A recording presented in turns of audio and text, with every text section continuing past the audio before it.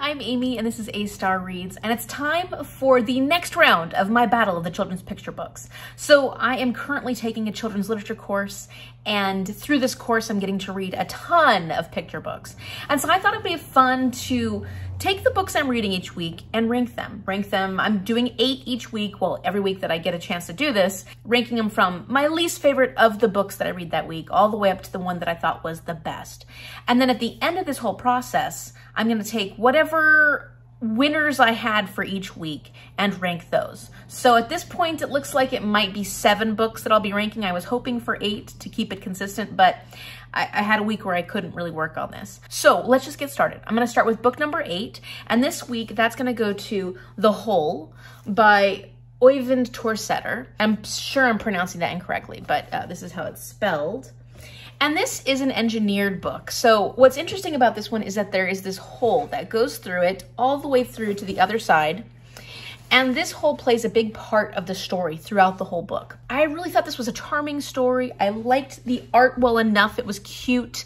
And what was really fun about this was that any page you turn to, you're gonna find some way that the hole interacts with the story. It wasn't anything that was overly spectacular for me, but I can see kids having fun seeing the progression of this hole and how it plays a part in the story. And I recommend it, especially if you are looking for more engineered books. I thought this was a clever concept. And it's not like anything that is crazy as far as like there's a whole bunch of pop-ups or anything like that. But what was really cool was how it interacted with each and every page of this book. This was translated from Norwegian. And I do think it's very important for students to have opportunities to read books from different countries because it gives different perspectives and you get to see different concepts that are popular in different places. So I know this was actually a very popular book, and so if you haven't had a chance to check it out, check out The Hole. All right, book number 7. I'm gonna go with The Oldest Student, How Mary Walker Learned to Read by Rita Lorraine Hubbard, and the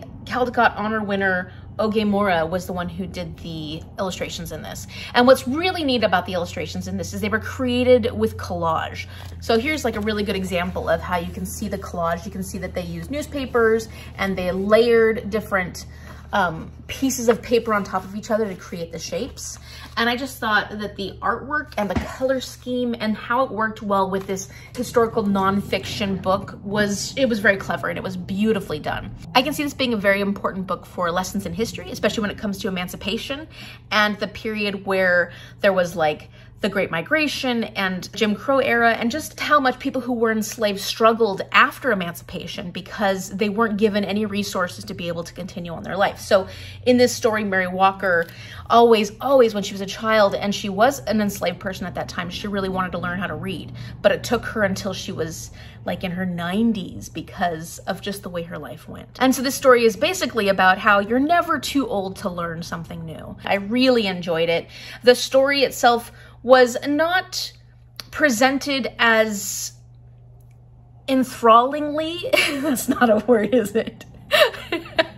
As maybe I would have liked, especially considering you're sharing this with students. And so that's why it wasn't higher up on my list, but I did really enjoy this and I do see so much value in this book and I recommend it. Next, for book number 6, this is a completely different type of book even. And this is Stand Up, Speak Up, a story inspired by the climate change revolution by Andrew Joyner. And this is a nonfiction sort of, like it's nonfiction inspired, but really this is a book about social justice and teaching young people how to use their voice to stand up for the things they believe in.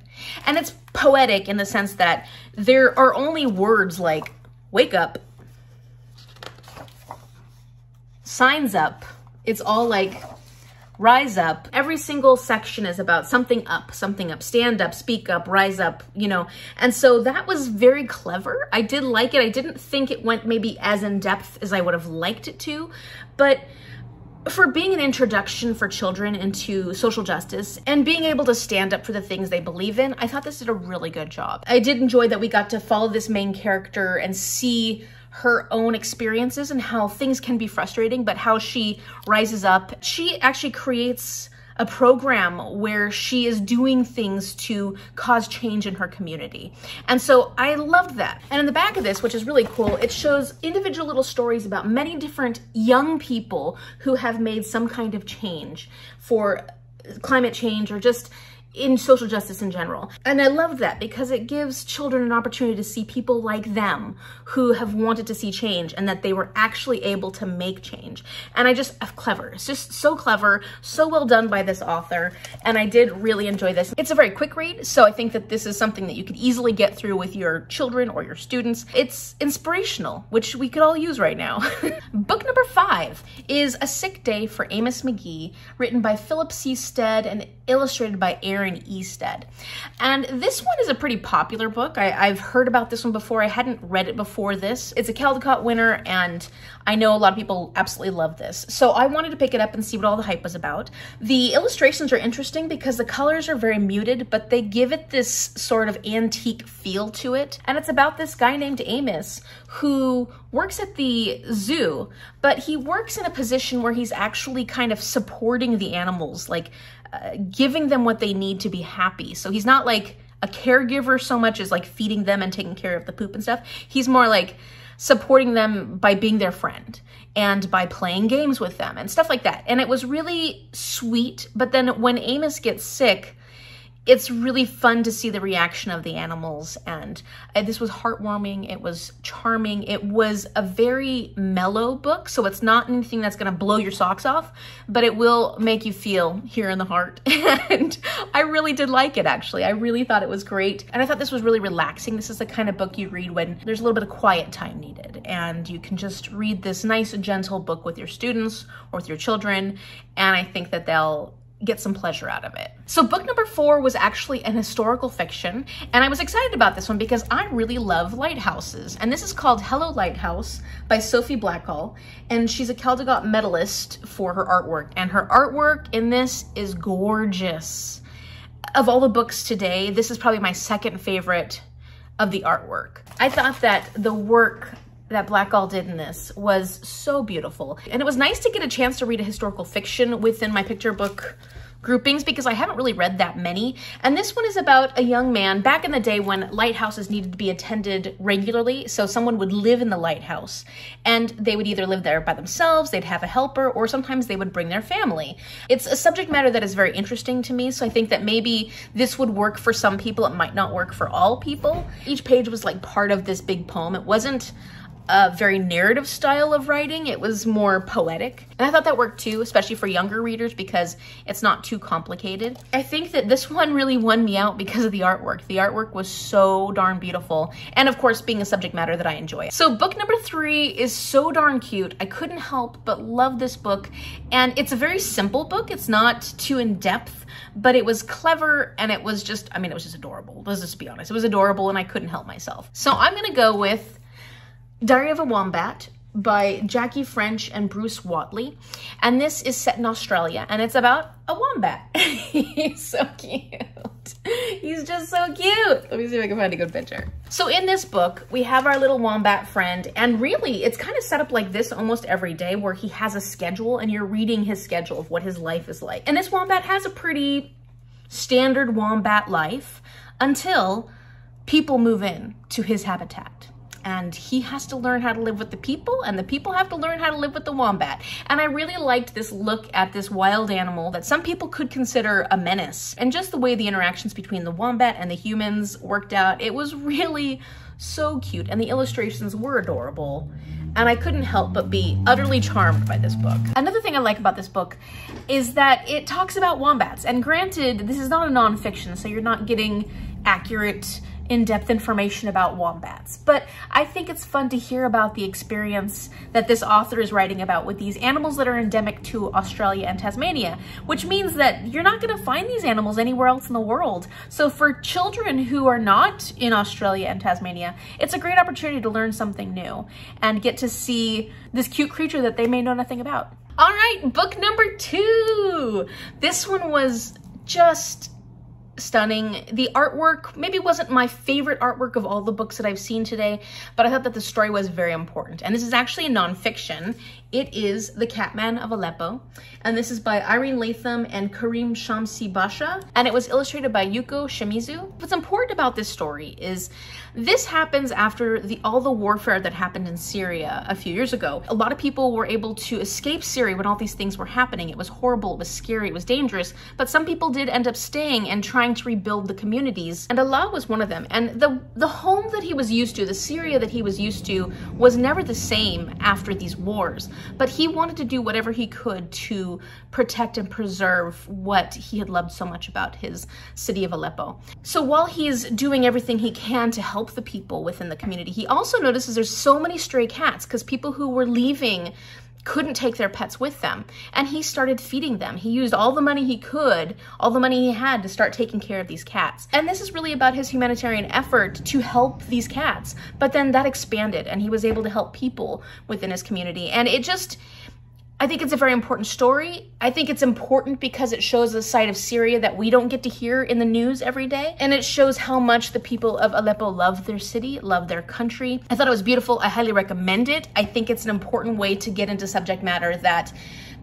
is important for children to understand, because we only hear certain things from the news and it's usually negative, but there are some really amazing and inspiring stories that we should be hearing about instead. All right, so book number 1 is a book I'm so excited about. It came out really far ahead in the pack this week. Like this is a favorite for sure. This is a beautiful, beautiful book. The artwork is unbelievably stunning and the writing was just gorgeous. I was so impressed. And that's actually kind of surprising too, because this is a translated book. So the fact that it was translated in such a way that the writing really shone through, it was incredible. And that book is The Day Saida Arrived, and that was done by Susana Gomez Redondo, and the illustrator was Sonia Wimmer? I'm not sure. When they translated this, they changed the main country to be the US, but this young character actually is in Spain, and she's from Spain. And this is our character from Morocco. So like, I would be interested to read the original one in Spanish, because I'm pretty sure that everything is thinking about Spain as being the country that this young character immigrated to, but in this book they've changed everything so it's the US, I think to appeal to an American audience. But yeah, that was a little strange. That was probably the one point that I was like, well, why didn't they just keep it as Spain? But you know, oh well. So this is a very poetic and beautiful lyrical writing style. In the beginning of this, every section starts out with "The day Saida arrived," and then it kind of talks about some of the things that this character is observing with our character Saida, who's come from Morocco, doesn't speak any English, or in the original book's case, Spanish whatsoever. And this character is really trying to figure out a way for them to become friends and understand more about not only what Saida is struggling with, but also how they can communicate best and how they can help each other communicate best. I loved that there were different parts in here with Arabic writing, and the celebration of language in general was stunning. It was a celebration of Saida learning English, but it was also a celebration about our little character here learning Arabic, because they were kind of teaching each other during this whole process. And the artwork was just, it was just too much. Like, it was too much. Like, the incorporation of these little bits of Arabic and then language throughout the book, the way they incorporated the language through this was just beautiful. So you actually get the opportunity to learn Arabic words, and it gives the words in English. There isn't any actual Spanish in this, even though it was translated from Spanish. It was very heartwarming. You get to see this beautiful relationship forming between these two characters. And I don't know, I just loved everything about this. I thought that there were so many wonderful points to this that I think would be great in teaching to children. It's a realistic fiction book, but because of the way it's written, how lyrical it is, and because of the art style, it feels like a fantasy, even though it's not really a fantasy. And so I'm just a huge fan. I'm a huge fan. If you get a chance to pick this one up, do so, because I love this book. So that's it for this week, the 8 books that I have read. I'm really excited about the winner. And if you've read any of these, let me know in the comment section down below what you thought about them. I know that some of these were really popular, so I hope I didn't upset anybody. I liked all of them. Just know that. It's just that I have to rank them because that's the way the video goes. Doesn't mean I didn't like any of the other ones. Just means that that was kind of the order in which I enjoyed them in. So if you like this video, give it a thumbs up and subscribe so you can see what happens with my 6th week of the Battle of the Children's Picture Books. We're getting close to the end. We're getting to the point where I might have to do a final battle soon, and I'm getting really nervous and excited about it. Thank you so much, and I will see you later.